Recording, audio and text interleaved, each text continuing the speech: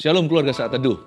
Saya bayangkan kalau hati kita ini bisa kita ambil di tangan, mari kita sekarang sama-sama letakkan di kaki Tuhan. Kita bawa hati kita di tempat terbuka, yaitu hadirat Allah. Nah, hati ini harus diisi dulu dengan kesaksian. Oleh darah anak domba, oleh kesaksian kita, iblis akan dikalahkan. Hatimu akan diberkati oleh Tuhan. Shalom Pastor Philip dan tim. Saya Yovita dari CG Pro 239. Hari ini 19 Maret saya mengikuti Saat Teduh Bersama. Di akhir, Pastor Philip berdoa tidak ada yang sakit rematik artritis lagi. Saya imani itu untuk kesembuhan saya. Tiba-tiba saja saya menangis dan merasakan hangat. Seperti ada yang menjamah di bagian lutut saya yang bengkak dan siku tangan kanan saya yang kaku. Serta nyeri jika dipaksakan untuk lurus. Saya merasakan peredaran darah saya mengalir dengan normal. Semua menjadi hangat di bagian sendi-sendi yang radang karena dingin di dalam tubuh.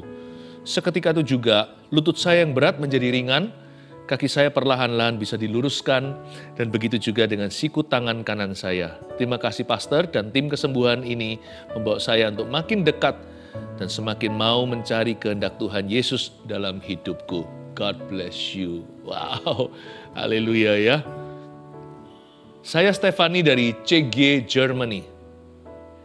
Saya menonton Saat Teduh Bersama tanggal 12 Maret 2022. Walaupun saya tidak bisa menonton secara live, saya sangat terberkati lewat Saat Teduh ini. Saya menangis saat mendengar pastor bernubuat, ada izin yang akan dikembalikan dan ada berkat cancellation yang akan diterima di hari kerja. Izin tinggal saya di negeri ini hanya berlaku sampai 10 hari ke depan. Bahkan saya mendapatkan penolakan untuk perpanjangan izin tinggal di Jerman. Tapi saya mengimani apa yang Pastor Philip nubuatkan saat itu, dan saya percaya bahwa Tuhan akan beri yang terbaik. 2 hari setelah Saat Teduh Bersama, tepatnya hari Senin, saya mendapatkan email dari imigrasi yang memberikan perpanjangan izin tinggal, dan di hari yang sama saya juga mendapatkan kartu izin tinggal yang dikirimkan ke rumah saya secara langsung. Terima kasih Pastor Philip dan tim untuk pelayanannya. Semoga kesaksian ini memberkati serta menguatkan teman-teman Saat Teduh yang lainnya. God bless you. And God bless you too in Germany. Ini adalah anggota-anggota sel grupnya Gereja Mawar Sharon tersebar di seluruh dunia. Yesi Mutiara. Shalom, di awal Januari saya bermimpi. Saya melihat nama mama saya tercantum di daftar pasien rumah sakit. Nama mama saya Lo Bolan. Sekitar 1 minggu kemudian, mama saya bilang kalau payudaranya mengeluarkan bercak darah. Kami memutuskan untuk cek dokter, dan dokter mengatakan bahwa kalau payudara mengeluarkan darah, kemungkinan besar itu adalah ganas. Di akhir Saat Teduh Bersama tanggal 23 Februari 2022, dengan judul, Kata-kata Penghibur untuk Orang Susah, Pastor Philip mengatakan, banyak vonis yang diubahkan, banyak kanker yang disembuhkan, yang ganas pun menjadi jinak. Kami sekeluarga imani hal itu terjadi atas mama. Tepatnya tanggal 1 Maret 2022, mama saya menjalani operasi payudara dan harus menunggu 2 minggu untuk dapat hasil diagnosanya. Dalam masa penantian menunggu hasil, Tuhan beri saya mimpi. Di mimpi itu saya melihat hasil diagnosa mama saya yang dinyatakan jinak. Pagi hari setelah saya mimpi, saya ditelepon oleh pihak rumah sakit yang mengatakan bahwa hasil lab atau hasil laboratorium sudah jadi. Saat kembali kontrol, dokter mengatakan tidak terdapat keganasan sama sekali. Tidak perlu kembali ke dokter lagi karena luka bekas operasi sudah kering dan sudah sembuh. Tidak ada obat yang perlu diminum. Tuhan menolong sehingga kami tidak perlu membayar biaya operasi sepeser pun juga. Perlindungan Tuhan sempurna atas kami selama di rumah sakit, meski kasus COVID sedang meningkat pada saat itu. Tuhan sanggup mengubah mimpi buruk menjadi mimpi yang indah. Tuhan sanggup mengubah yang pahit menjadi manis. Segala kemuliaan hanya bagi nama Tuhan Yesus. Terima kasih pastor dan tim, sehat selalu. Yesus memberkati. Mau nangis saya baca yang begini. Senang sekali ya, gak bisa bayangkan keluarga gimana girangnya ganas tidak jadi, di cancel oleh Tuhan Yesus. Semua dimulai dengan hati kita terbuka kan, bawa masuk ke hadirat Allah. Apapun bisa terjadi kalau Tuhan berfirman. Jangan tutup hati ya, bawa hati itu untuk berserah. Mari masuk ke hadirat Allah di hadapan Bapa kita. Haleluya.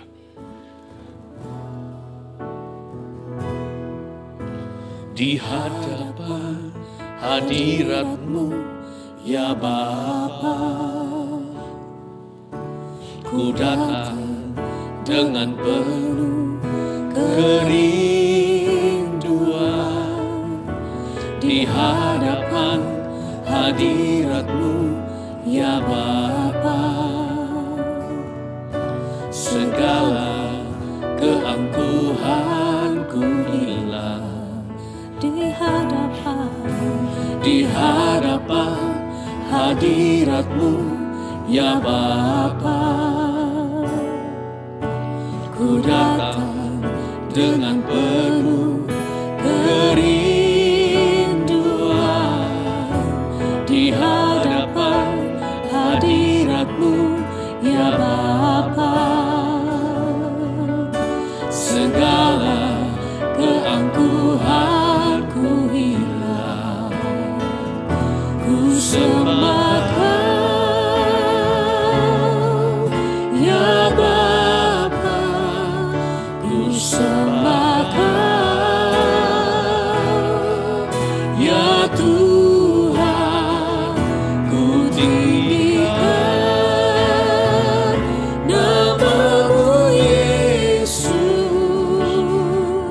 dalam hidupku selalu. Ku sembah Kau, ya Bapa. Ku sembah Kau, ya Tuhan. Ku tinggikan nama-Mu, Yesus, dalam hidupku selalu. Kami datang ke hadirat-Mu, Tuhan,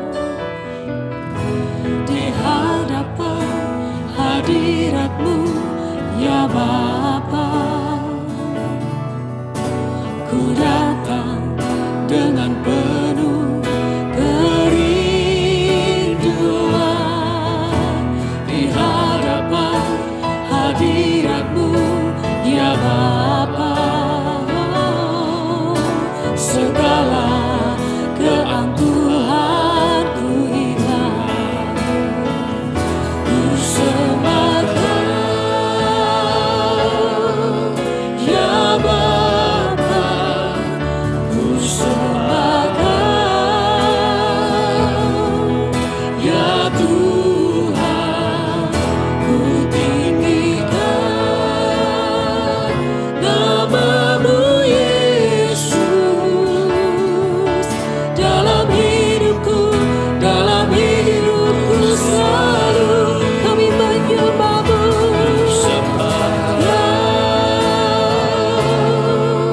ya Bapa. Ku sembah Kau, ya Tuhan. Ku tinggikan nama-Mu, Yesus, dalam hidupku selalu. Ku sembah Kau, ya Bapa. Ku sembah Kau, ya Tuhan. Ku tinggikan nama-Mu, Yesus, dalam hidupku selalu. Ku sembah Kau, ya Bapa. Ku sembah Kau, ya Tuhan. Ku tinggikan nama-Mu, Yesus, dalam hidupku selalu. Dalam hidupku selalu.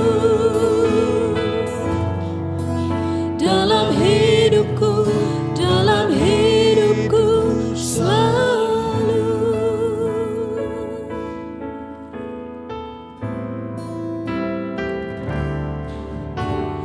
Ini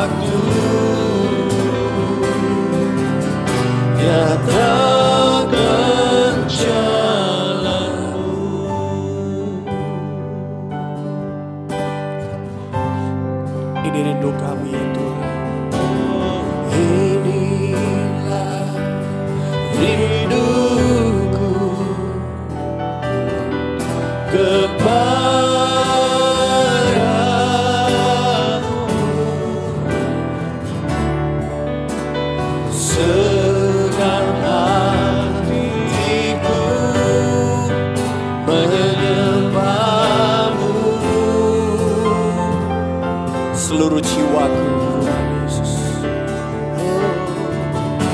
seluruh jiwaku memujimu,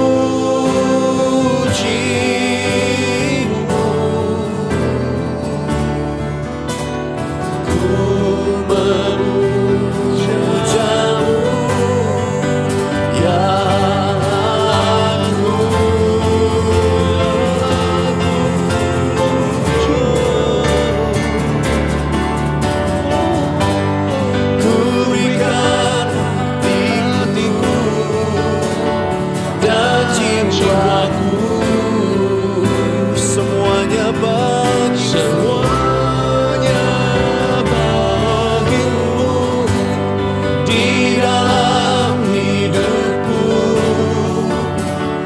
Setiap waktu nyatakan jalanmu, ku berikan hatiku dan jiwaku, semuanya bagiku di dalam setiap waktu. Nyatakan jalanmu, ku berikan hatiku dan jiwaku, semuanya bagimu di dalam hidupku. Setiap waktu nyatakan Tuhan, nyatakan jalanmu, nyatakan ya Tuhan, nyatakan jalanmu, nyatakan jalanmu.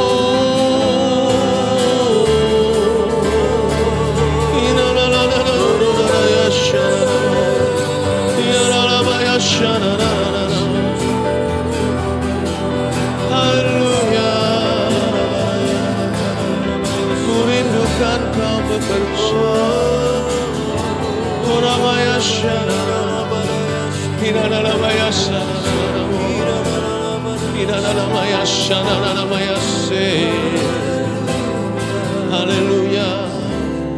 Mari angkat kedua tangan seperti ini. Haleluya.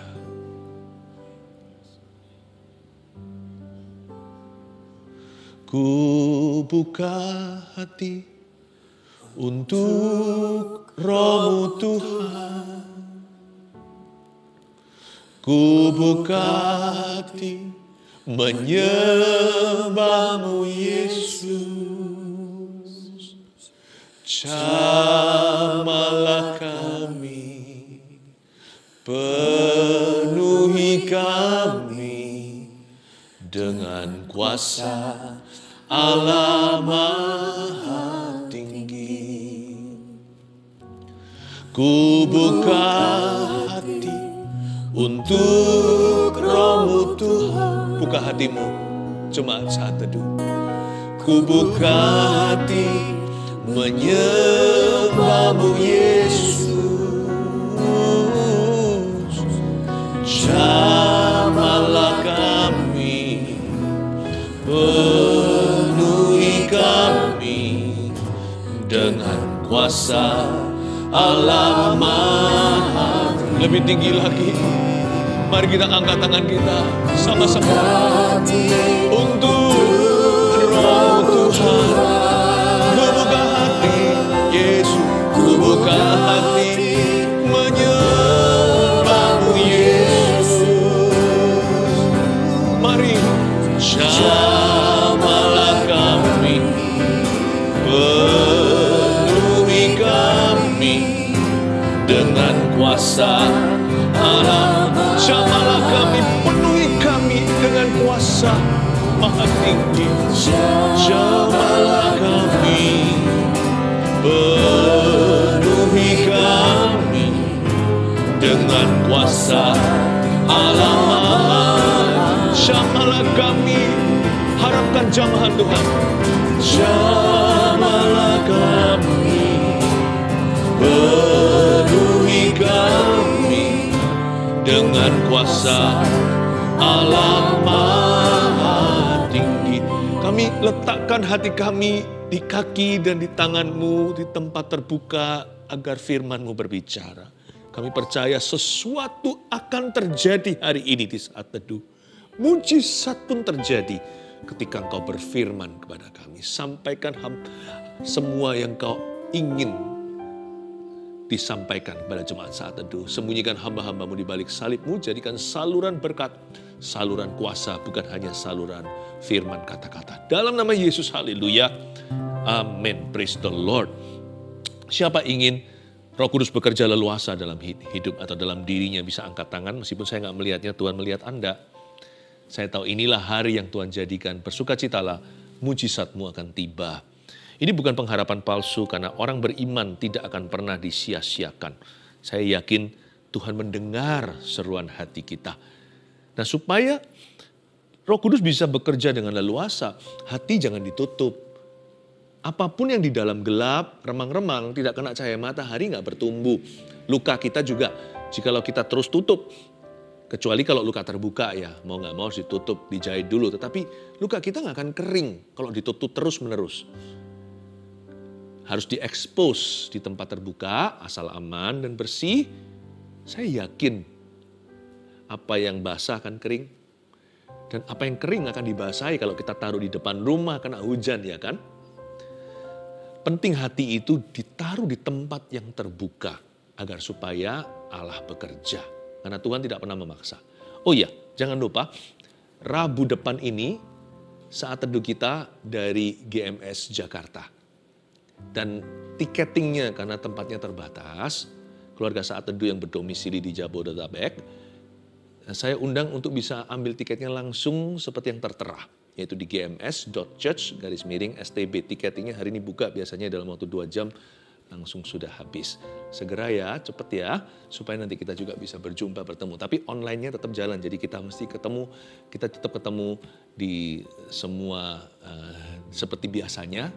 Tapi nanti secara fisik saya akan ada di Jakarta, di GMS Jakarta. Ya, puji Tuhan. Sampai mana tadi? Kita sekarang kita buka bersama-sama di Yehezkiel pasal yang ke-37 ayat 1-6 saya bacakan.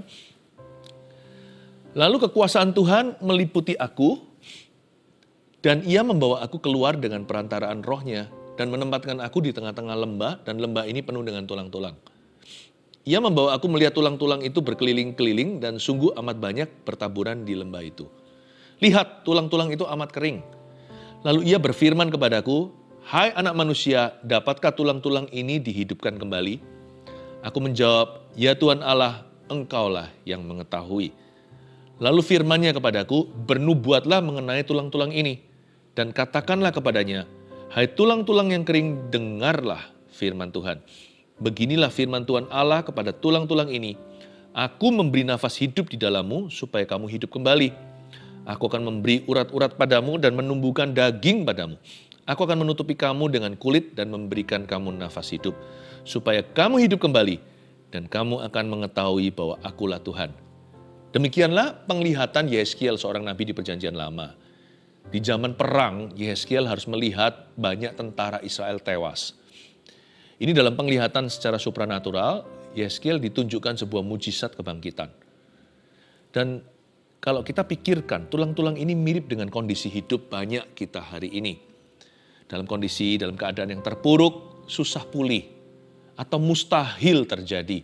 Kita diperhadapkan dengan kemustahilan. Belum lagi hati kita seringkali seperti tulang kering.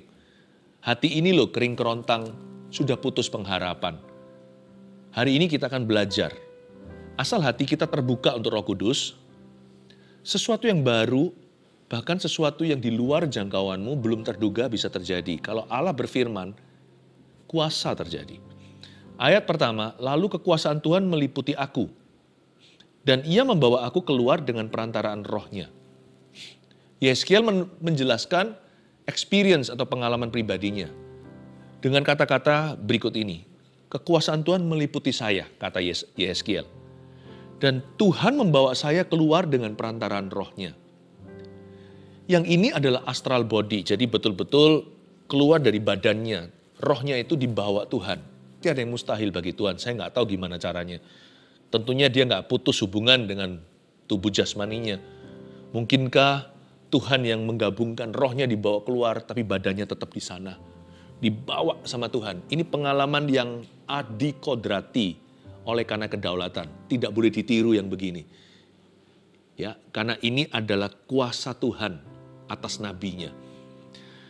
Tapi sebenarnya dalam skala perjanjian baru, saya pribadi, kita yang sudah penuh Roh Kudus ini mengalami hal serupa. Tidak sama, tapi mirip. Lalu kekuasaan Tuhan meliputi aku, dan ia membawa aku keluar dengan perantaran rohnya. Itu yang dialami oleh orang-orang yang setiap hari berdoa di dalam Roh Kudus. Kalau saya berbahasa lidah ya, saya itu mengalami kuasa Tuhan di dalam roh saya. Kekuasaan Tuhan itu meliputi saya. Dan ia membawa aku keluar bukan dari body atau dari badan. Dia membawa saya keluar lewat berbahasa lidah dari pemikiran-pemikiran saya secara manusia. Ya, bahasa roh itu luar biasa. Berdoa dalam roh itu powerful. Karena itu sanggup membawa kita keluar bukan dari badan kita. Jangan yang seperti Yehezkiel ini terjadinya satu-satunya, nggak bisa ditiru. Tetapi Tuhan bisa membawa kita keluar lewat karunia berbahasa roh.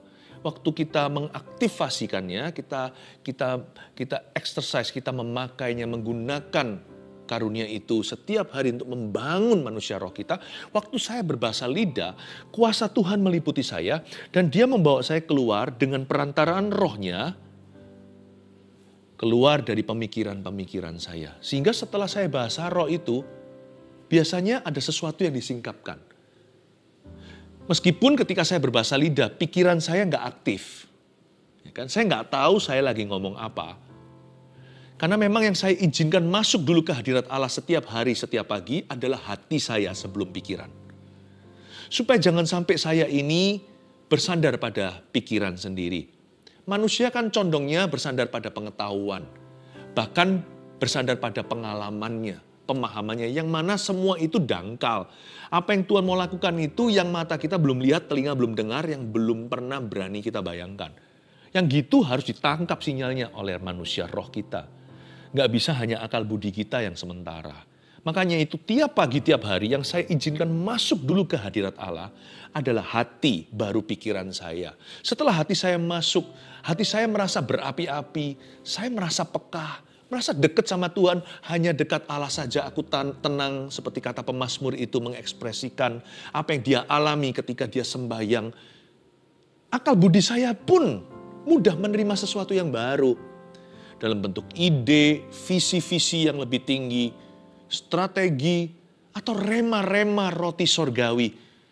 Pikiran saya itu disingkapkan Jadi saya nggak bersandar pada pikiran saya meskipun saya menggunakan pikiran saya. Saya nggak bersandar pada itu. Hati saya ini dipenuhi Roh Kudus dulu. Coba bayangkan, kalau hatimu tenang kan bisa berpikir jernih. Itulah hasilnya. Orang yang hatinya masuk ke hadirat Allah, ditaruh di tempat terbuka, masuk hadirat Tuhan. Akal budinya pun mengikuti, mudah menerima pewahyuan. Dapat hikmat-hikmat Tuhan.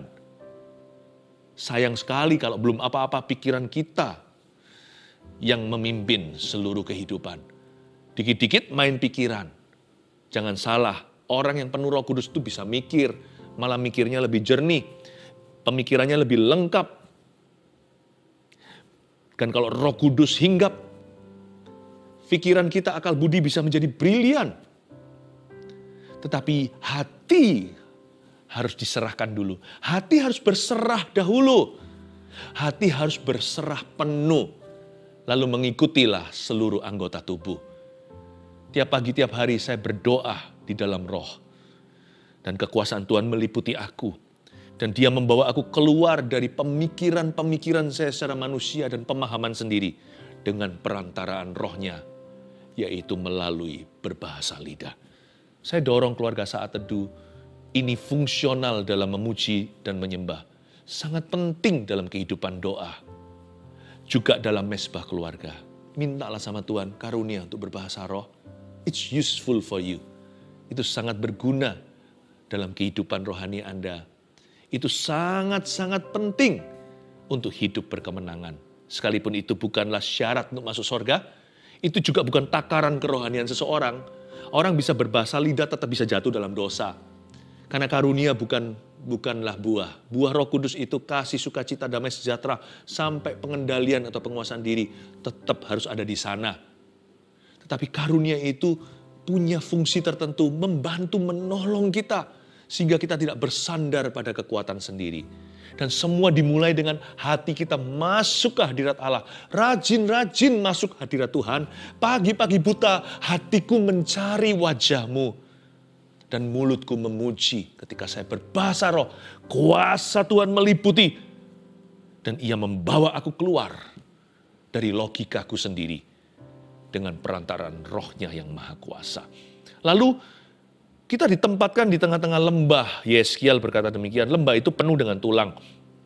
Memang kan itu zaman perang. Jadi biasa melihat medan perang itu, ya di sana terbengkelai tulang-tulang tentara-tentara yang terbunuh. Ini kejadian bisa jadi sungguhan. Ia membawa aku melihat tulang-tulang itu berkeliling-keliling dan sungguh amat banyak bertaburan di lembah itu. Puji Tuhan, tulang-tulang itu bertaburan di lembah itu. Seperti dijemur bersama. Itu jemuran massal. Untungnya. Kalau tulang-tulang itu dikuburkan, lalu disembunyikan, tidak akan ada lagi pekerjaan Tuhan. Saya bukan bicara soal kebangkitan secara kiasan. Bahwa tulang-tulang yang bertaburan di lembah itu seolah-olah secara sengaja mereka dibiarkan dijemur di luar. Kena matahari, kena hujan. Supaya ketika Tuhan berfirman dari sorga, tulang itu langsung mendengarnya. Ya, meskipun kalau mereka dikubur di bawah tanah juga akan mendengarnya. Tetapi kan kalau tulang-tulang itu nanti dikasih urat, dikasih badan, dikasih daging pula, dikasih otot juga. Kan harus keluar dari kuburan dulu, harus menggali-gali tanah. Tidak ready to use, tidak siap untuk dipakainya. Untungnya tulang-tulang itu ditaruh di lembah. Ya, in the open field. Di halaman terbuka. Lihat, tulang-tulang itu amat kering. Sebenarnya tidak mungkin tulang-tulang itu bisa bangun lagi. Ini mayat-mayat yang sudah mati sekian lama. Kata amat kering berarti sudah kehilangan kelembapan. Saya punya seorang teman yang anggota tubuhnya, jarinya itu terpotong, secuil. Lalu akhirnya karena dia cepat bertindak, bawa ke rumah sakit, langsung ke UGD, unit gawat darurat. Bisa tersambungkan sekalipun masih kelihatan cacat, tetapi masih bisa bergerak, syaraf-syarafnya masih bisa diselamatkan. Lain cerita kalau putusnya itu tahun lalu. Lalu datang ke dokter tahun kemudian. Ya dokternya berkata ya sudah amat kering lah. Udah impossible. Udah mustahil untuk dihidupkan, disambung. Udah nggak bisa lagi syaraf itu berfungsi. Inilah tulang amat kering ini. sudah tidak ada kelembapan. Berarti matinya udah lama. Pernahkah Anda dan saya merasakan hidup kita seperti itu, udah mustahil pulih? Pernikahan saya itu sudah diambang cerai, bukan diambang cerai, sudah melampaui, cuman belum teken aja. Pekerjaan saya, hutangku tuh segunung, mana mungkin saya bisa punya modal, balikin aja seumur hidup. Atau kesalahan kita, dosa kita sudah kecanduan dari sejak dulu. Ini udah 40 tahun, hal ini merupakan candu. Mana mungkin saya bisa bebas dalam 4 detik? Oh, tiada yang mustahil. Ku yakin saat Tuhan berfirman, ku menang saat Dia bertindak. Hidupku tidak bergantung apa kata orang atau tradisi dan pengalaman. Apalagi trauma, hidup kita tidak didikte dengan semua itu. Hidup kita itu bergantung dengan apa kata Tuhan. Kalau Tuhan berfirman, percayalah. Amat kering tulang itu, tapi tulang itu diizinkan Tuhan bertaburan di lembah terbuka. Supaya mereka itu siap untuk dijamah. Hati juga sama, jangan lari. Hanya karena belum terjadi keajaiban atau mujizat. Bukan berarti Tuhan tidak ada. Hadirat Allah di sana. Hati itu harus selalu dibuka.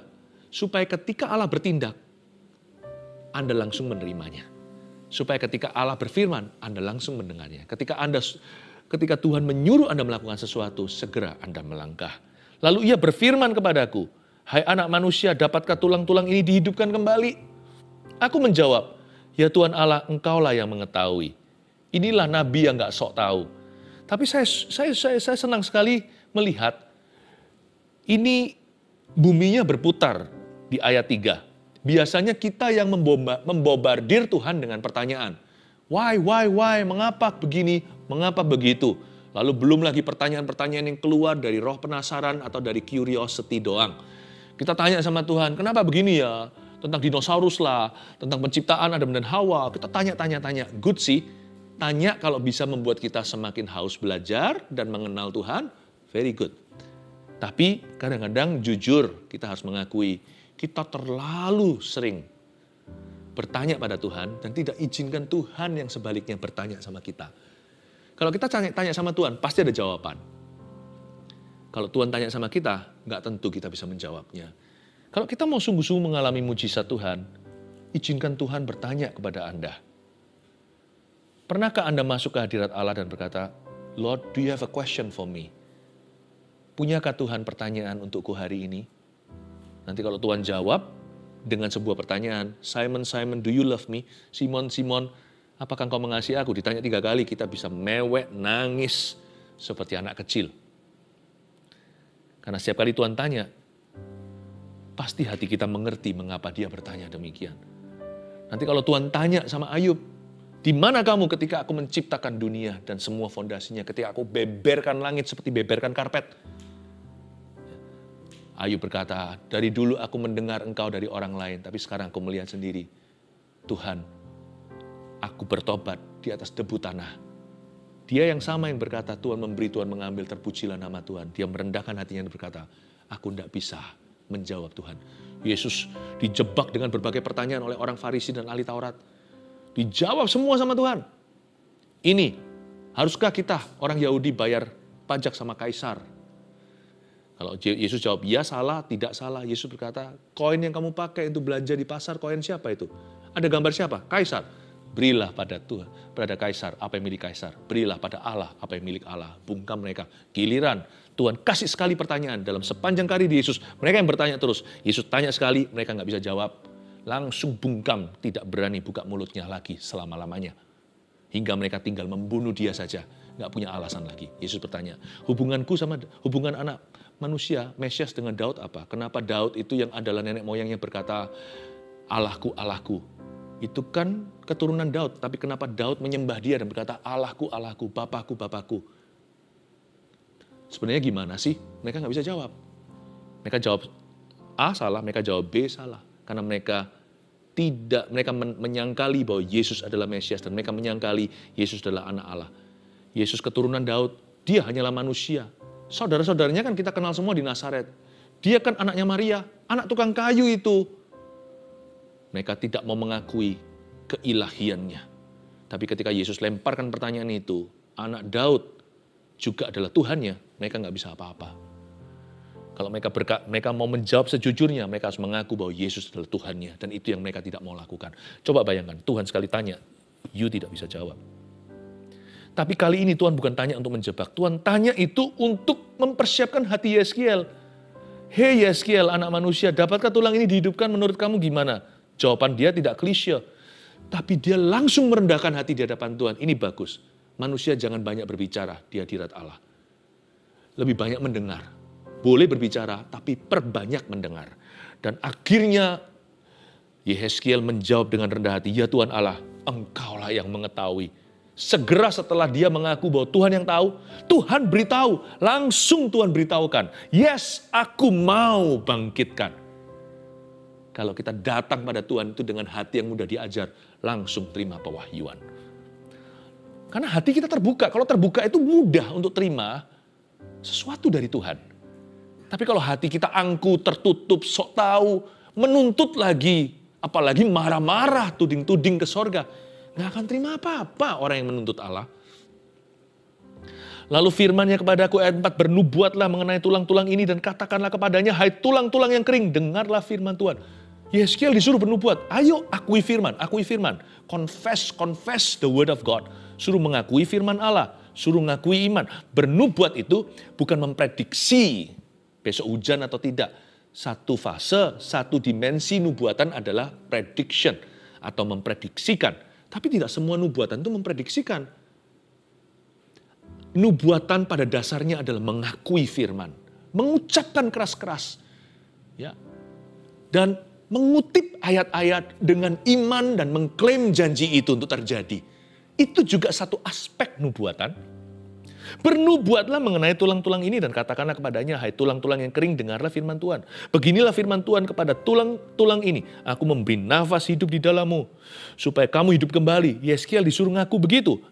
Aku memberi nafas hidup di dalammu. Dia suruh mengakui seolah-olah Tuhan berfirman lewat mulutnya, aku. Tidak berkata Tuhan akan, tapi dia berkata aku. Dia mengulangi firman Tuhan. Firman yang dibaca maupun firman yang didengar. Logos maupun rema.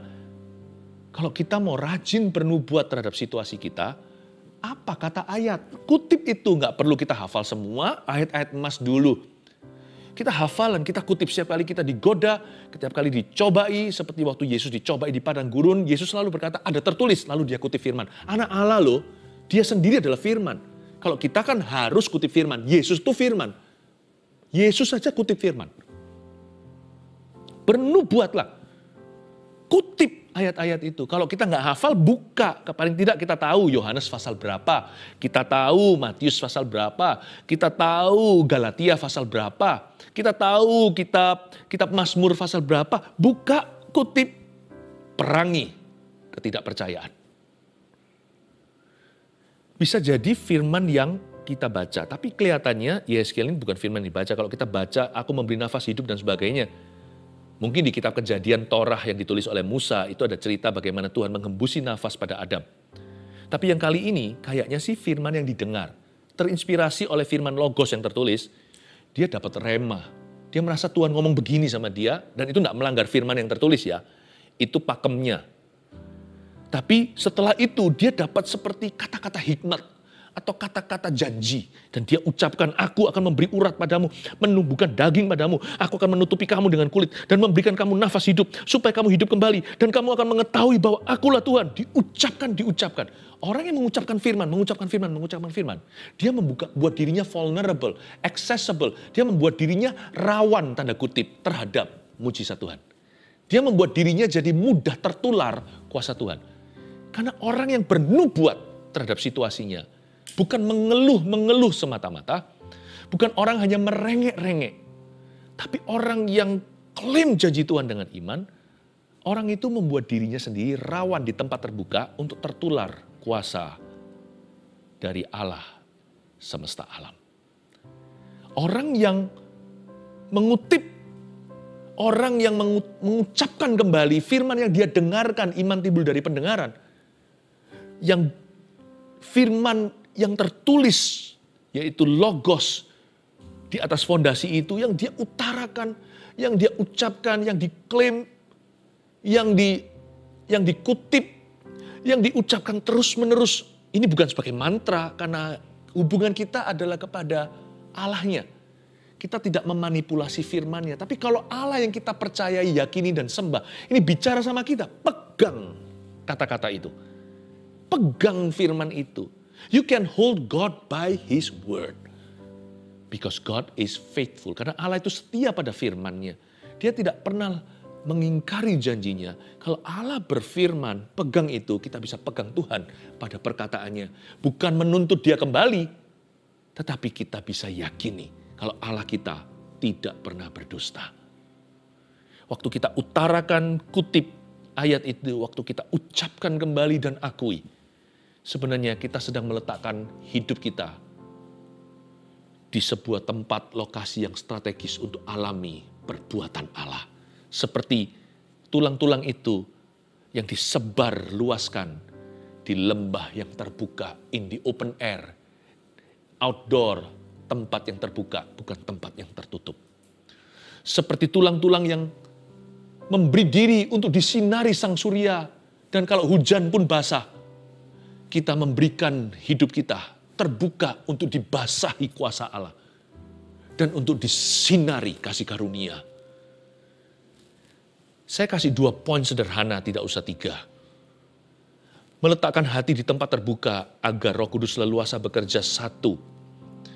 Seperti lembah yang ada seperti tulang-tulang yang tersebar di lembah itu. Pertama, menjaga sikap hati berserah dan pantang menyerah. Berserah itu nggak pasif loh. Berserah itu percaya, berserah itu bukan pasrah. Inilah bedanya berserah sama pasrah. Pasrah itu kalah. Berserah itu diam, tapi diam dalam percayanya. Diam karena dia teguh berdiri, membela lokasi imannya. Dia tidak mau digeser dari pengharapan, apapun kata dunia dan apapun keadaannya. Orang yang berserah itu bukan tidak berbuat sesuatu. Orang yang berserah itu berperang di dalam dirinya untuk mempertahankan imannya. Dan dia pegang teguh pada Tuhan. Berserah itu berarti mengikuti firman-Nya. Aku berserah, kayaknya aku pingin balas orang itu. Tapi kalau Tuhan suruh saya, kalau ditampar pipi kanan, kasih pipi kiri, aku berserah diri. Aku pegang firman-Mu. Orang berserah penuh itu percaya penuh. Orang yang berserah penuh itu taat penuh. Bahkan ketika dia tidak bisa berbuat apa-apa, dia tetap berada di lokasi imannya. Dia tidak mau hengkang dari sana. Makanya orang yang berserah, niscaya alhasil, efek langsung atau sampingannya adalah orang itu tidak akan mudah menyerah. Orang yang berserah biasanya pantang menyerah. Jadi berserah itu nggak lemah. Salah. Sama dengan orang lemah lembut itu bukan orang lemah. Orang lemah lembut itu punya kuasa tapi nggak membalas. Kalau dia nggak punya kuasa, dia nggak membalas atau mengalah, itu namanya terpaksa. Itu lemah sungguhan. Tapi orang yang lemah lembut itu, orang yang posisinya di atas tapi nggak gencet kita. Seperti Tuhan itu loh lemah lembut. Harusnya Tuhan bisa marah ketika nggak boleh masuk ke Samaria. Harusnya mereka gituin Tuhan, harusnya Tuhan bisa balas panggil batalion malaikat. Tuhan nggak mau karena itu dia lemah lembut dan rendah hati. Demikian pula orang berserah itu seringkali kita salah ngerti. Kita campur baurkan berserah dengan pasrah. Kalau pasrah itu ya apa boleh buat, aku nggak bisa apa-apa. Nah itu orang nggak bisa berbuat apa-apa. Berserah itu bukannya nggak bisa berbuat apa-apa. Berserah itu hanya mau berbuat apa yang dikehendaki Allahnya. Dan dia berserah penuh pada kehendak Tuhannya. Dan dia serah penuh, percaya penuh bahwa Allahnya pasti akan membela. Allah kita adalah Allah yang bertindak, tahukah Anda? Diamlah dan ketahuilah bahwa aku adalah Tuhan. Dan Tuhan berkata pada Musa, kamu akan diam saja dan melihat kelepasanku. Menjaga sikap hati berserah, itu berarti hati kita rawan dengan kuasa Tuhan. Menjaga hati kita berserah, apalagi kita pantang menyerah, itu membuat kita selalu continue, terus ada di dalam map atau dalam petanya Tuhan untuk mengalami perbuatannya. Berserah. Yang kedua, jangan hanya berserah saja atau pantang menyerah. Isi bensinmu tabung panahmu dengan anak panah. 2, mengucapkan firman yang tertulis dan didengar. Yang tertulis itu namanya logos. Ini nggak usah diucapkan oleh Roh Kudus ke telinga kita, baca sendiri aja kita dapat. Kita dapat firman. Apalagi firman yang ketika kita baca misalnya dari satu pasal ada ayat tertentu itu seperti melompat. Nah dari logos dia loncat namanya rema. Atau bahasa orang kuno ayat emas. Bisa jadi waktu kita doa kita dapat satu kalimat yang tidak menentang firman ya. Tapi terinspirasi oleh firman kita dapat kalimat kita sendiri. Dan kita pegang Tuhan janji begini. Misalnya kita lagi gelisah, kita doa, nggak dapat apa-apa. Sampai ujung waktu kita berdoa setelah sekian lama, tiba-tiba Tuhan berkata, everything will be alright. Semua akan baik-baik saja. Meskipun kita tahu ayatnya, segala sesuatu indah pada waktunya di kitab pengkhotbah. Tapi kita dapatnya untuk doa, waktu kita berada di ruang saat teduh, semuanya akan baik-baik anakku. Kita pegang itu, seperti ada sesuatu yang dihidupkan di dalam diri kita. Seperti kayu bakar itu ketemu api, lalu membara. Seperti ada kangguru di sini yang tuing-tuing melompat di dalam hati kita. Everything will be okay. Lalu kita nggak takut lagi masuk ke dalam ruang operasi. Atau ketika seseorang didiagnosa, kita ikuti semuanya, kita tahu ujungnya nanti kemuliaan Tuhan. Wow. Tapi tugas kita adalah ucapkan firman ketika setan berkata, no, kamu akan celaka, kamu nggak bisa pulih. Enyah kamu iblis. Tuhan berkata, everything will be alright. Tuhan berkata, semuanya akan baik-baik. Ucapkan firman yang tertulis, of course, tentu, nomor satu. Ini yang utama. Dan firman yang didengar. Makanya itu rajin-rajin masuk hadirat Tuhan hatinya, supaya dengar sesuatu. Kalau hati nggak masuk, telinga kita nggak akan menangkap sinyal-sinyal Allah. Hati ini harus diletakkan di tempat terbuka. Nomor satu, menjaga sikap hati berserah dan pantang menyerah. Nomor dua, mengucapkan firman yang tertulis dan didengar. Dengan demikian, dua langkah sederhana ini, kita meletakkan hati kita di tempat terbuka untuk kuasa Allah bekerja. Yakinkah Anda? Kalau Tuhan berfirman, sesuatu akan terjadi. Haleluya. Saat kau berfirman, ku menang. Saat kau bertindak, hidupku hanya ditentukan oleh perkataanmu. Ku aman karena kau menjaga. Ku kuat karena kau menopang. Hidupku hanya ditentukan oleh kuasa-Mu. Mari kita percaya penuh, berserah total. Bagi Tuhan tiada mustahil. Bagi Tuhan tak ada yang mustahil. Bagi Tuhan tak ada yang tak mungkin. Mujizatnya disediakan bagiku. Ku diangkat dan dipulihkannya. Dari awal kita nyanyikan lirik ini. Bangun iman kita. Ku yakin saat kau berfirman, ku menang. Saat kau bertindak, hidupku hanya ditentukan oleh perkataanmu. Ku aman karena kau menjaga. Ku kuat karena kau menopang.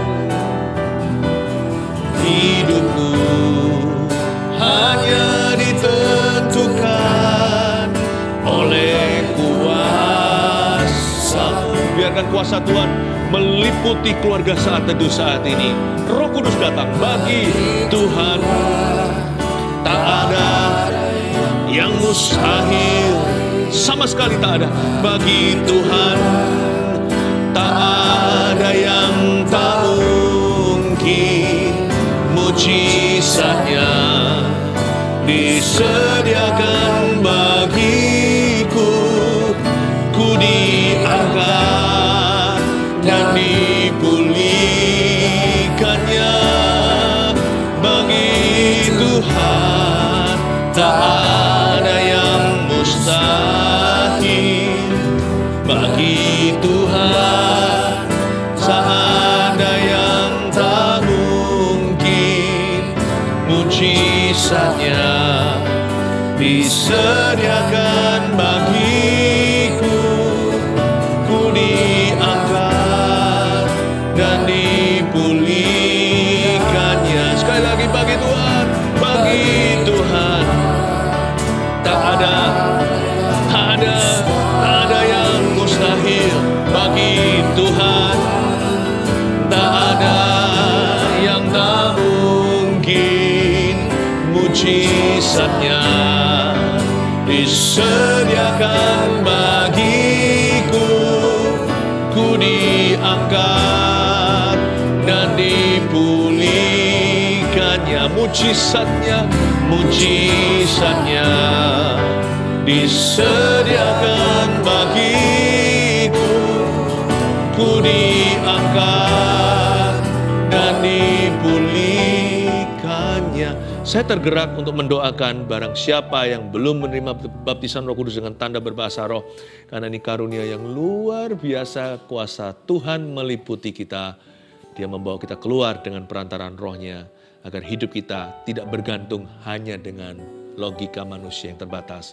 Tapi kuasa Roh Kudus. Kalau Anda mau, Anda rindu, mari saya ajak kita berdoa. Ikuti saya. Setelah itu waktu saya bilang amin, kita semua akan menyembah dalam roh. Anda akan tertular di sana sekalipun tanpa bisa mempelajari bahasa ini. Anda akan nanti suatu waktu Roh Kudus turun, Anda akan menerima kuasa. Itu lidah dan bibir akan bergetar sendiri. Karena Tuhan yang memberi karunia itu nggak bisa dipelajari. Tapi saya percaya waktu kita beriman bersama-sama, seperti api di kepala rasul-rasul itu akan menular ke 120. Saya yakin Tuhan bekerja yang sama di era perjanjian baru. Ikuti saya berdoa, katakan, Tuhan Yesus, saya lapar dan haus. Penuhi saya dengan Roh Kudus.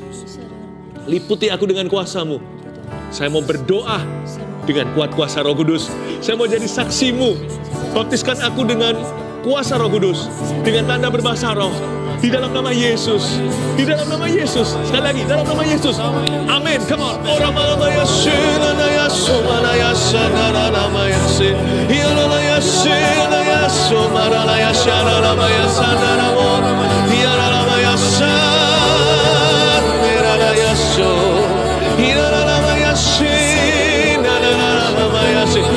Hati masuk hadirat Allah. Pikiran jangan sampai menghalangi. Nanti akal budi akan diterami. Orang mengaya syana namanya nama yasin. Hiyololoyo.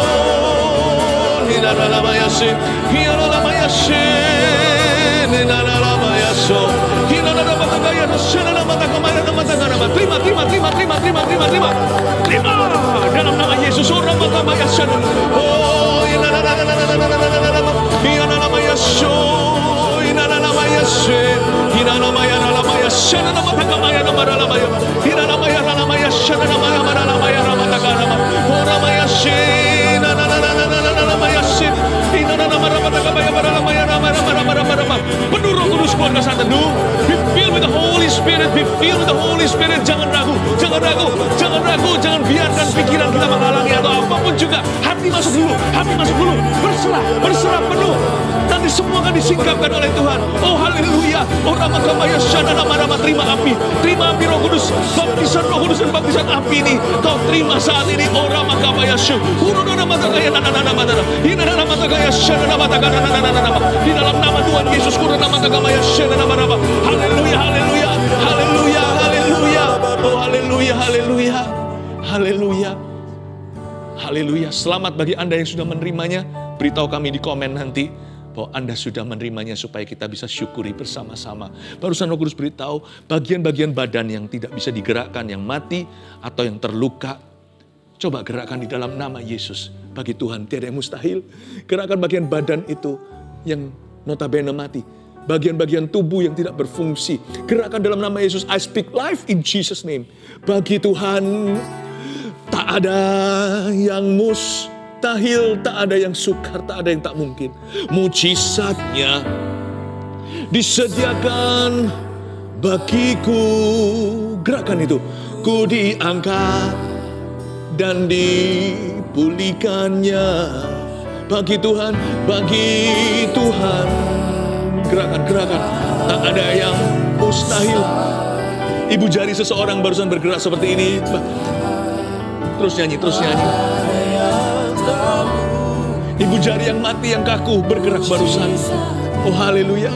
Disediakan bagiku, ku diangkat. Kita akan nyanyikan lagi. Ada orang yang tertatih-tatih berdiri, apalagi berjalan. Saya nyanyi ini sekali lagi ya. Roh Kudus akan menjadi pandumu. Dengan seseorang jangan berdiri sendiri. Berdiri. Stand up. Carry your mat. Angkatlah tilammu. Dan pergilah. Dosamu sudah diampuni kata Yesus. Berdiri di dalam nama Yesus. Stand up. Stand up and walk. Berdiri dan berjalan. Dalam nama Yesus. Bagi Tuhan tak ada yang mustahil. Stand up. Bagi Tuhan tak ada yang tak mungkin. Mujizatnya disediakan bagiku. Ku diangkat dan dipulihkannya. Sekali lagi. Bagi Tuhan tak ada yang mustahil. Bagi Tuhan tak ada yang tak mungkin. Mujizatnya disediakan bagiku. Ku diangkat dan dipulihkannya. Ulurkan tangan, kita akan berdoa untuk semua permohonan doa. Roh Kudus datanglah jamah setiap orang. Termasuk seseorang yang saya lihat ada satu benjolan di kepalanya, di dahinya. Itu benjolan ditakutkan adalah kanker atau apa. Meskipun Anda belum ke dokter untuk bisa ngecek ini. Tapi sekarang dalam nama Yesus benjolan itu kempis, lenyap dalam nama Yesus. Aku cabut sampai ke akarnya, kering tuh pohon ara di dalam nama Yesus. Tuhan, jamalah setiap orang dalam kemustahilan. Setiap pergumulan Tuhan, hamba berdoa dan memberkati. I bless their heart, memberkati hati keluarga Saat Teduh. Supaya punya hati yang lembut selalu, hati yang terbuka pada Kristus, hati yang terbuka untuk perbuatan dan karya kerja Roh Kudus. Terima kasih Tuhan Yesus. I bless, aku berkati keluarga Saat Teduh di dalam nama Yesus. Disediakan bagiku, ku diangkat dan dipulihkannya. Ku diangkat dan dipulihkannya. Ku diangkat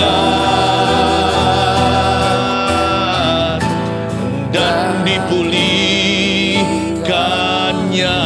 Haleluya. Praise the Lord. Haleluya. Mari kita sama-sama angkat tangan kita. Terima berkat dari Allah Bapa, Putra, Roh Kudus. Mujizat masih terus terjadi. Saya rasakan ada kuasa terus mengalir. Bahkan doa berkat ini pun tidak menjadi lebih redah. Ada arus yang mengalir dari sini. Saya rasakan tetap deras. Bahkan nanti setelah kami off air pun tetap akan deras. Saya rasakan tidak semakin reda, tapi semakin deras. Mujizat terjadi, miracle by miracle. Ada banyak orang yang mulai berjalan yang tidak bisa berjalan. Orang-orang yang tidak bisa menggerakkan tubuhnya mulai menggerakkan bagian badan yang mati. Terimalah berkat dulu. Berkat penggembalaan dalam nama Yesus Kristus. Haleluya. Amin. Let's praise the Lord. Apa yang tak pernah dilihat mata, yang tak pernah didengar telinga, yang tak pernah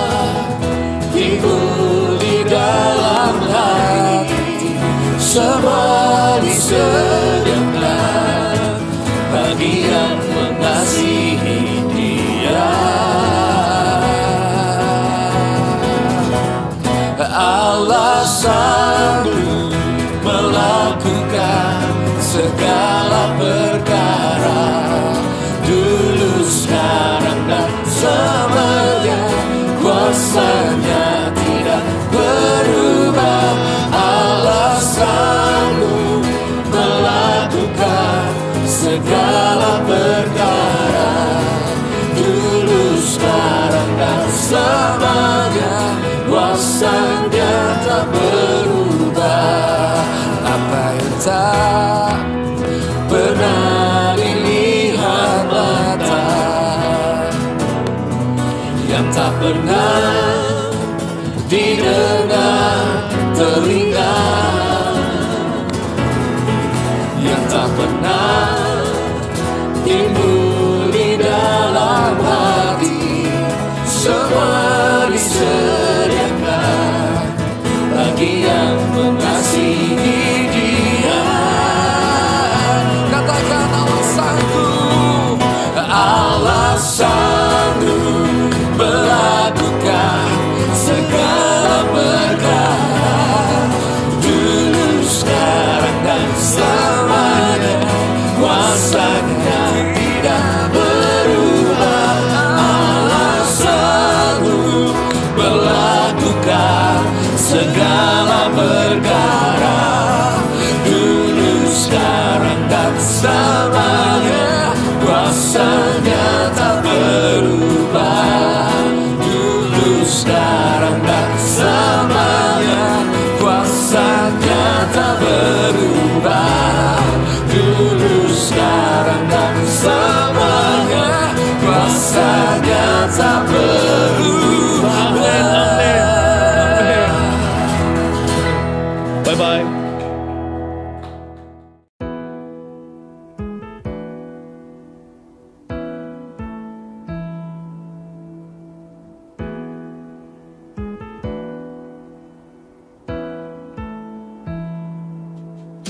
Selain Kau tiada yang lain, hanya Kau milikku di surga.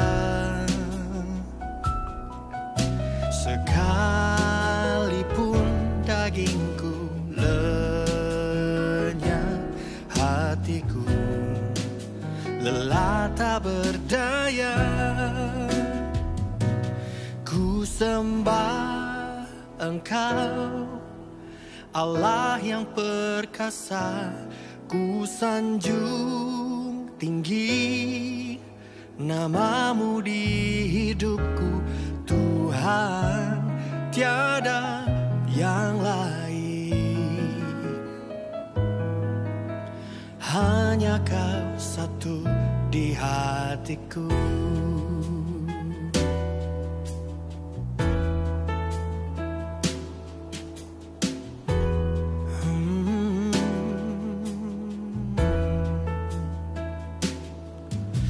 Selain Kau tiada yang lain, hanya Kau milikku di surga. Sekalipun dagingku lenyap, hatiku lelah tak berdaya. Sembah Engkau, Allah yang perkasa. Ku sanjung tinggi namamu di hidupku, Tuhan, tiada yang lain. Hanya Kau satu di hatiku. Sembah Engkau, Allah yang perkasa. Ku sanjung tinggi namamu di hidupku, Tuhan, tiada yang lain.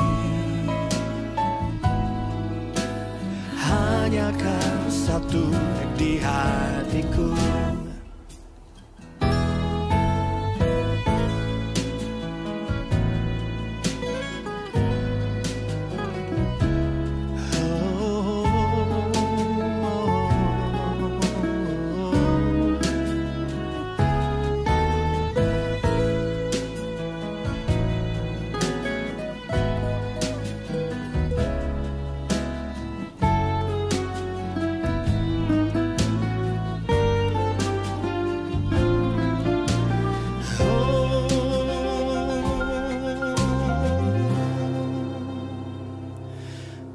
Sembah Engkau, Allah yang perkasa, ku sanjung tinggi namamu di hidupku, Tuhan, tiada yang lain.